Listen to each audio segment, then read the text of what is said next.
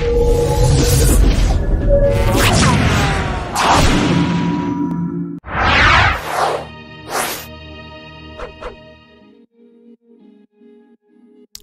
right, moving along to step number 2, the backend or server.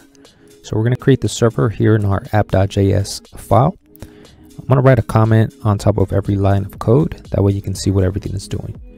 So we're going to bring in the required packages. These are the packages that we installed in the last video. All right, the first one is going to be the Express package.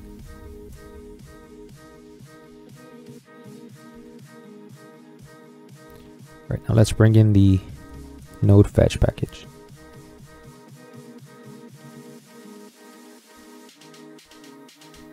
And the .env package.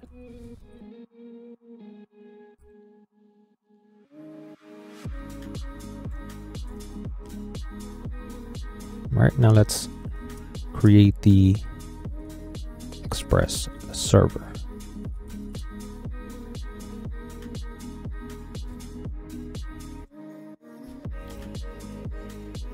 And now we have to indicate the server port number.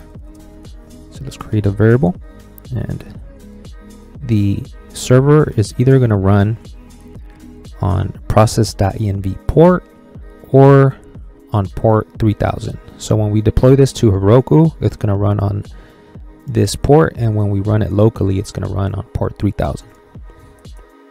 All right, now we're going to start the server.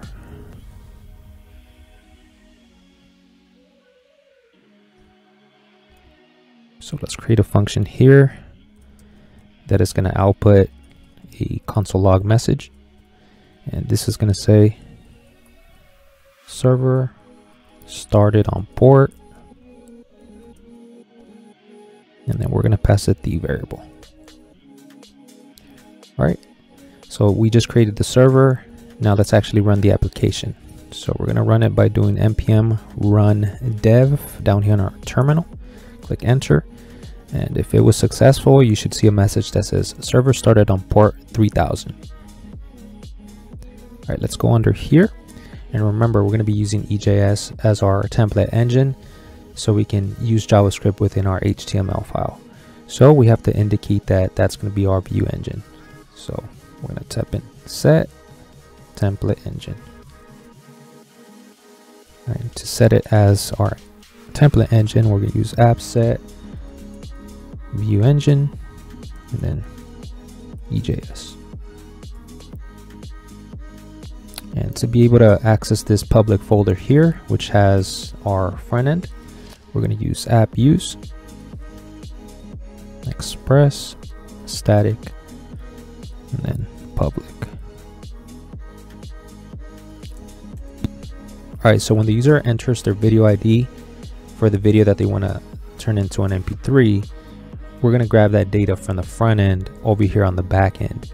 But to be able to process that data here on the back end, we have to include this piece of code here. So this is needed to parse HTML data for post request. All right, and then we're going to do app use express URL encoded, and in here we have to add extended true. And another line of code that we need together with that is app use express.json.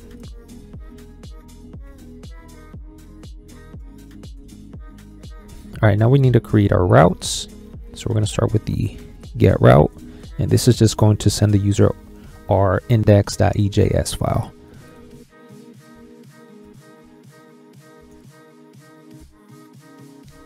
So for now, we're just gonna send the user a message, hello world.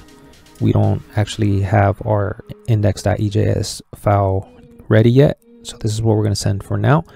Now we can actually open up our browser, go over to port 3000, and you're gonna see the message hello world there. All right, let's copy that. and this is going to be the post route. So we're not going to complete this one yet because we don't have our front end yet.